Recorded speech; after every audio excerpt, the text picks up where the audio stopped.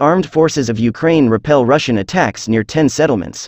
Over the past day, Ukrainian troops repelled Russian attacks in the areas of Bakhmut, Bilohorivka, Kurdyamivka, Marinka, Novomikhailivka, Pervomoyska, Pidhorodny, Spern, Stelmakivka, and Yakovlivka settlements of Donetsk region.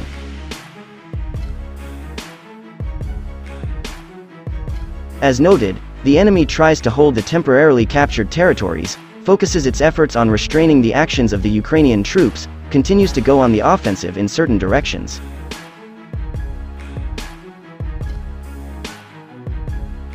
Over the past 24 hours, the enemy launched 2 missile strikes in more than 60 MLRS attacks.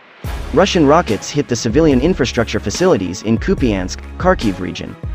In Volyn, Polisia, and Siversky directions, the situation did not change significantly and no signs of the formation of enemy offensive groups were detected.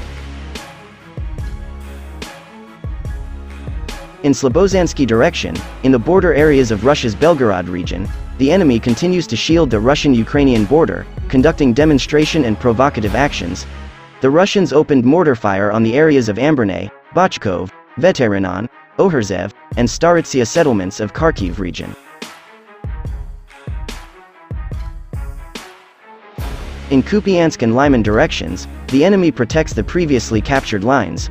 Artillery shelling was recorded, in particular, in the areas of Krokmalm and Tabivka settlements of Kharkiv region, Makivka, Nevsky, Novoselivsky, Ploshchanka and Stelmakivka in Luhansk region, and Berestov in Donetsk region.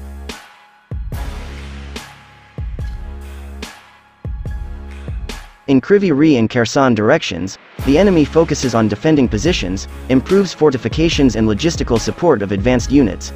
To find out the positions of Ukrainian troops and adjust the artillery fire, the enemy conducts aerial reconnaissance with UAVs. The invaders opened tube and rocket artillery fire in the areas of the settlements of Vesel, Vysontsi, Klapai and the city of Kherson.